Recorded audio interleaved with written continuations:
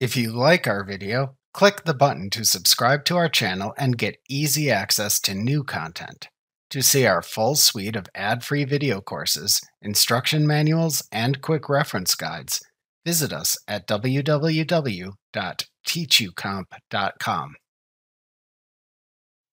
When it comes time to write the checks to the sales tax agency vendors for the sales taxes you owe in Sage 50 Accounting, you need to find out how much you must pay each one. You can do this by running the taxable/exempt sales report.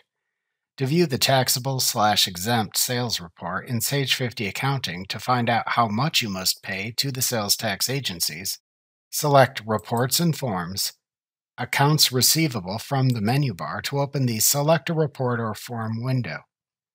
If needed, select the Reports tab in the Select a Report or Form window. Then scroll through the list of reports at the right side of the window and double-click the taxable/exempt sales report to preview it.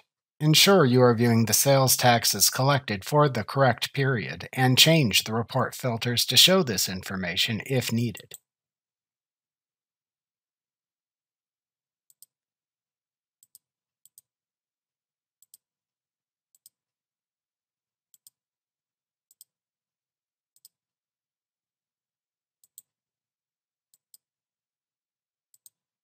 This report lists the amounts you have collected and how much you owe for the accounting period for each sales tax agency you created. After you know how much to pay each sales tax agency, just write the checks to the proper sales tax agency to pay your sales tax liabilities.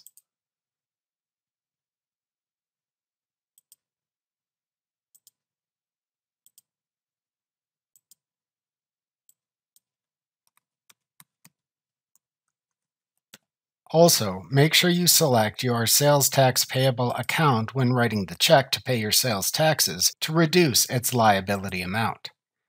Then print and/or save the checks as needed.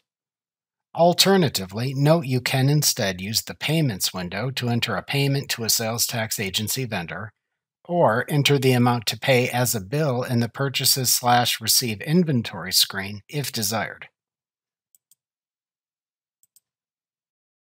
Remember to click the subscribe button to see more of our videos. See our full suite of courses, instruction manuals, and quick reference guides at www.teachucomp.com.